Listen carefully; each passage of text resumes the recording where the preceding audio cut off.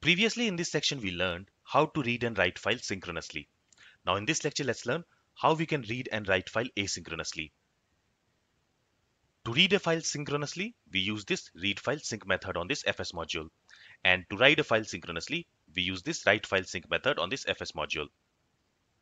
And we are importing this fs module here.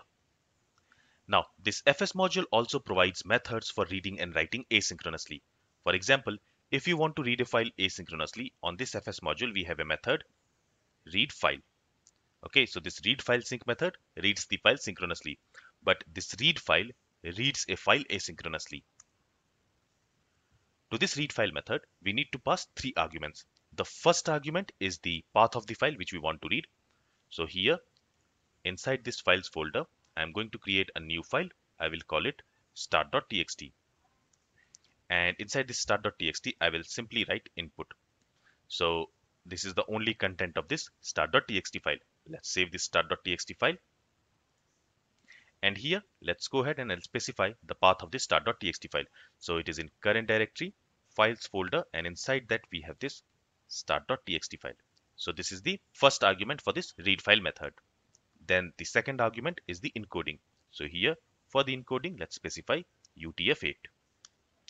And finally, the third argument is a callback function. And for the callback function, I'm using the arrow function syntax. Now, this callback function will be called when the job of this read file is complete. That means when this read file method has read all the content from this file, it is going to call this callback function. And when it will call this callback function, it is going to pass two arguments here. The error argument, I will call it error1, and the data argument. So basically, this data argument will be assigned with the content which this read file method has read from the specified file. In this case, this start.txt file. So whatever this read file method has read from this start.txt file, that content it will assign to this data1 parameter. But let's say if some error occurs because the file is not present or the directory is not available. So in that case, this read file method is going to return an error. And that error will be assigned to this error parameter. Now you can name these parameters anything. I'm simply calling it error1 and data1, but you can also call it error and data. But keep in mind that the first argument here will receive the error object and the second argument here will receive the data. And once this callback function will be called, we want to log the data which this read file method has read from this start.txt file. So I simply want to use this console.log statement, and here I want to log the content which we have inside this data1 parameter. And what is this data1 parameter going to contain? It is going to contain the content of this start.txt file. With this, let's save the changes and let me go ahead and let me run this app.js file. And here you will notice that input has been logged. That's because in this start.txt file, we have input as the content. So this has been read and that content has been assigned to this data1 parameter. And we are logging the data1 parameter. That's why it is logging input. Now just to prove that this read file method here is running asynchronously after this read file, again I'm going to use this console.log statement and there I will say reading file. Let's save the changes here and let's go ahead and let's run this app.js file. So here you will notice that first this console.log statement has been executed and then only the data1 variable has been logged here. So basically when this program will run, since this read file method runs asynchronously, this code here will be handed over to the background where this read file method will do its job. And since the main thread is empty, this console.log statement will be executed in the main thread and it will log this message reading file. Now once the job of this read file method is complete, that means once it has read the content of this start.txt file, this callback function which we are passing to this read file method, this will be pushed to the main thread where it will execute. And there it is going to log the content which we have in this data1 variable. Now what we also want is, once this read file method is done reading content from the start.txt file, then we again want to use this read file method to read the content of another file based on the content which we have read from the start.txt file. So here on this fs module, let's again call this read file method. And to this read file method, we need to pass the path of the file. For that, here I'm going to use backticks, and there I will say // for current directory, Then we need to go to this files folder, and there I'm going to use this template literal syntax, and here I'm going to pass data1. So whatever content we have read from the start.txt file, we are going to use it inside this path. So basically in this start.txt file, we have read this content input, and on that I'm going to use this txt. So basically here I want to read the content from the input.txt file.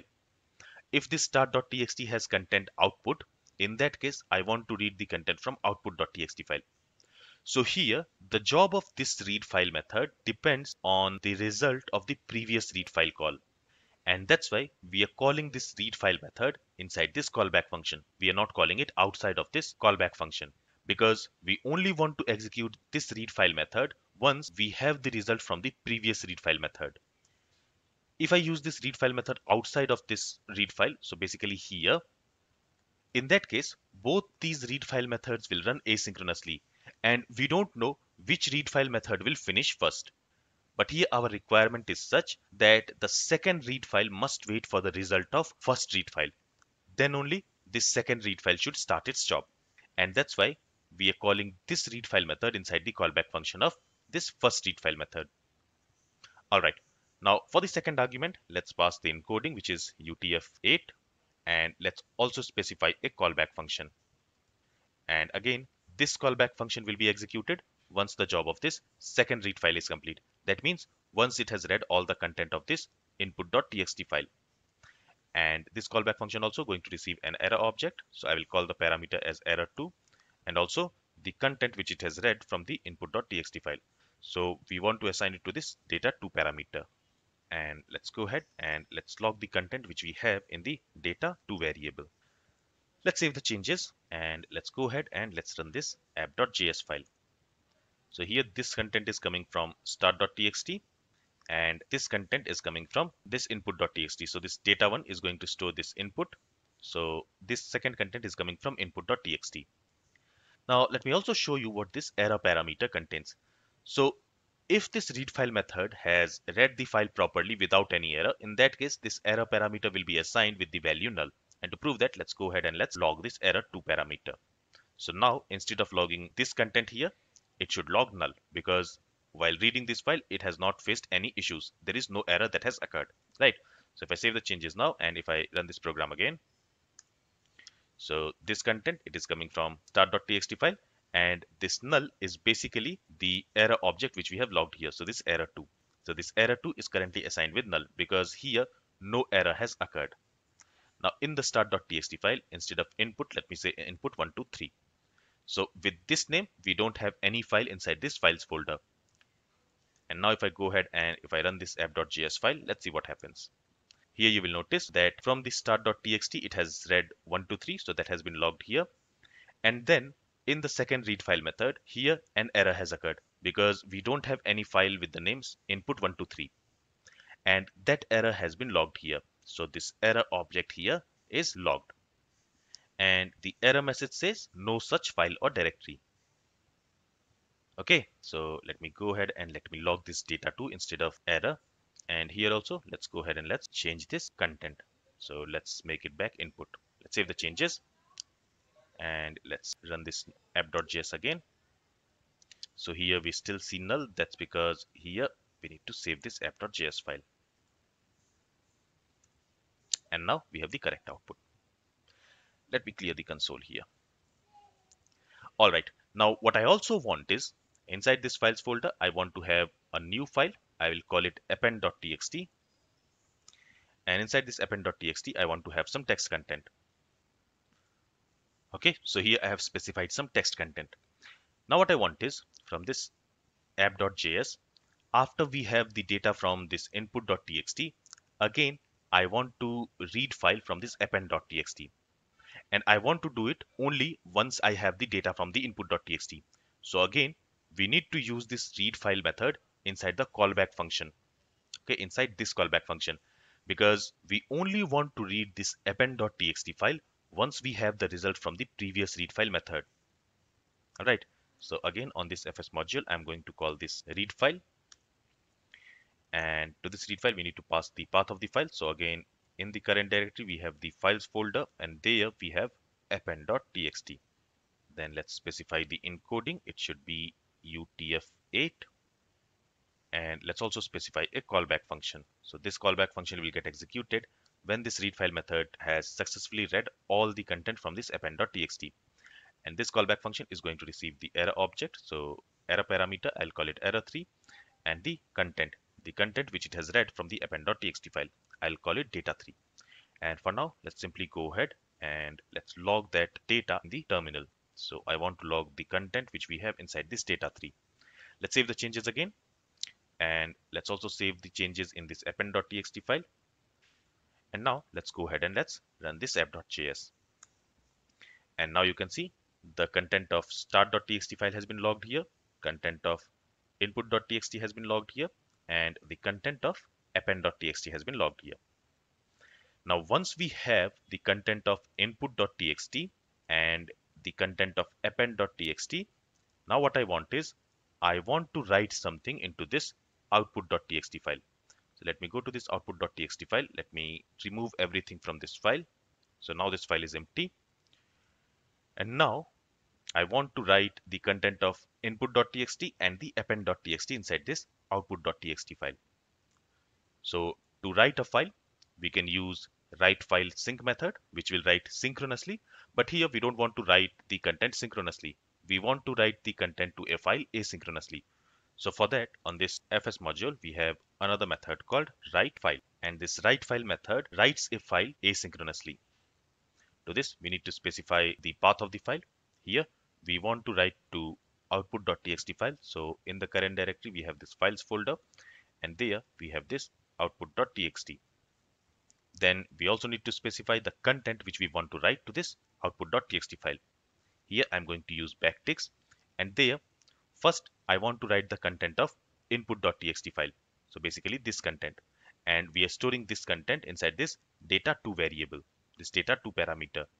So here I will use template literal syntax, and here I will say data2. Then I want to add 2 line breaks. For that I can say /n/n, and then I want to write the content of append.txt, and we have the content of append.txt inside this data3 parameter. So I will use data3 parameter here. And then let's also go ahead and let's write the date and time at which this output.txt file was written. So again, I will use this /n. In fact, I will use this /n 2 times because I want to insert 2 line breaks.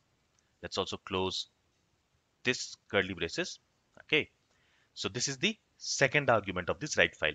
So in the second argument, we specify the content which we want to write to the file. And finally, to this write file method also, we need to specify a callback function. And that callback function gets executed when the write file method is done doing its job. That means when it has completed writing the content into the file specified. So in this case, this callback function here, it will be executed when this write file method has done writing the content into this output.txt file. And once that job is done, we simply want to log a message in the console saying that file written successfully. With this, let's save the changes. And currently, if I go to this output.txt file, currently this file is empty. Now let me go ahead and let me run this app.js file. If I press enter, you can see that the content of input.txt, the content of append.txt, and also the date and time at which this file has been written, that has been added here in this file. And this file has been written asynchronously because here we have used this write file method, which gets executed asynchronously. Now in the last lecture, I mentioned about callback hell, and I told you that when you see a triangular shape in your code, it is a clear sign of callback hell. So basically, if you see here we have that triangular shape, and this is a sign of callback hell. That means in this code, we have callback hell. And if you notice here, we are calling a callback function inside another callback function, inside another callback function, inside another callback function. And this is what a callback hell is.